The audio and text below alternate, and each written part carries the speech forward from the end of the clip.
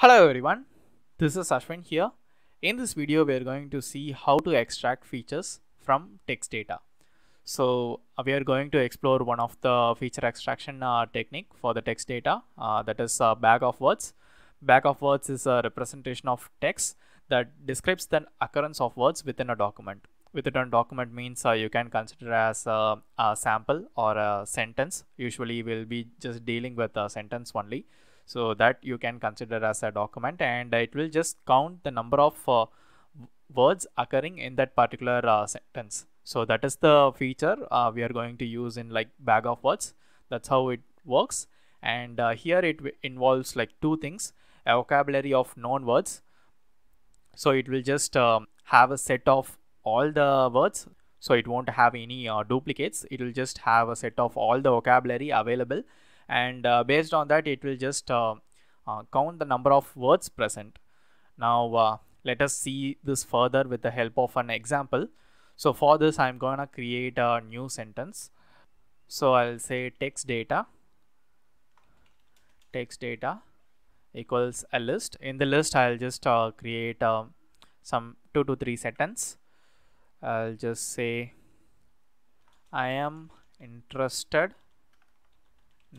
in NLP. This is a good tutorial with good topics. I'm just getting like different types of data with some repeated words. That's why I'm just creating a sentences like this. And third one, feature extraction is very important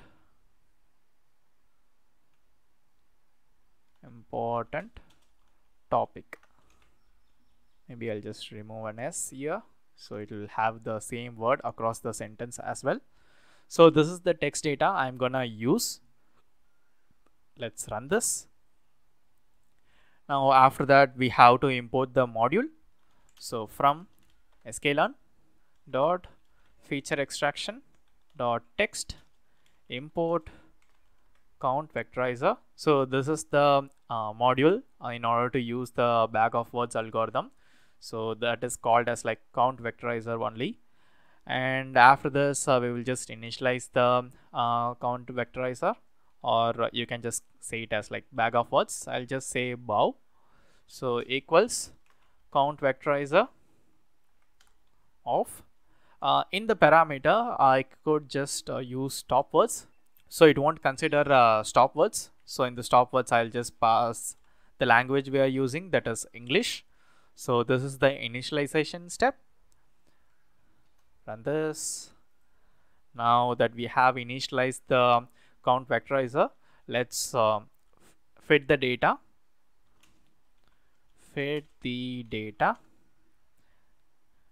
Bow dot fit. The data is text data. Run this. Now we have trained the data. Let's see the vocabulary or the dictionary.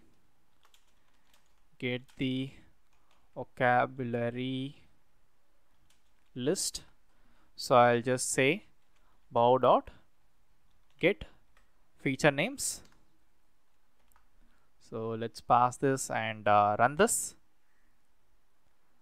So here you can clearly see only important words has been like considered as features. It didn't consider this I am, this is, a. All the other punctuations or pronouns, none of them are considered here. Only the important words, that is like interested, NLP.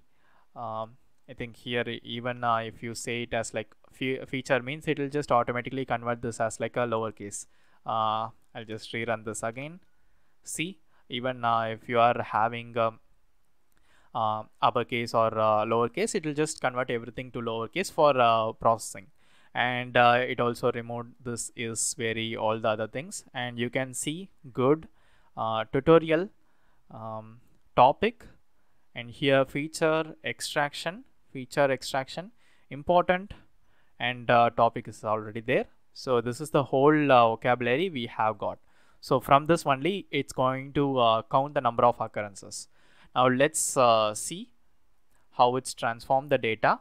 So we will just transform the data now. I'll just say bow features equals bow dot fit transform. Okay, so what you can do is, if you want to just train it and transform it right away, means you can use fit transform, but we already done the fitting here. So I'll just transform of, just pass the text data. Now let's display this, run this. Okay, currently it's just a sparse matrix, so you can directly pass this features into the model directly if you want. But if you want to display it with the values, or if you want to infer the values, means what you can do is feature array. So I'll just say features dot to array and display the feature array. Now you can clearly see. So we have in the first sentence, I am interested in NLP. So interested is occurring in 0, 1, 2, 3, 4, fourth index. So here similarly 0, 1, 2, 3, 4. In the fourth index, the word is occurring, and also you can see this NLP. So NLP is occurring after that. So we have a count of 1. And in the second, we have like good occurring 2 times.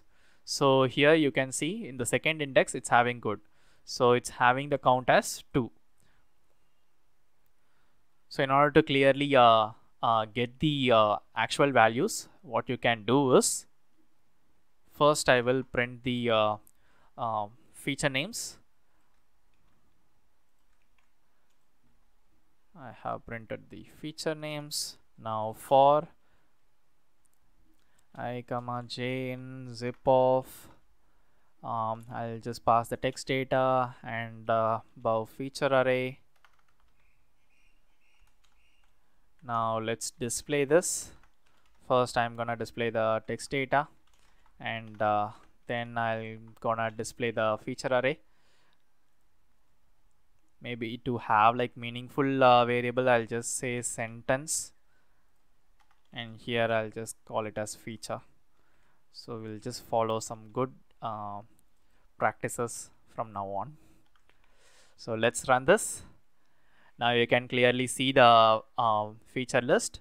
So based on that, we can clearly map the array. So interested is occurring here, so we have like 1, and good is occurring like 2 times, and good is here, it's in the second index, so it's occurring 2 times. And apart from that, we have topic and tutorial, so both of them are occurring like 1 time only. And even in the third sentence, we have the words that are occurring only once.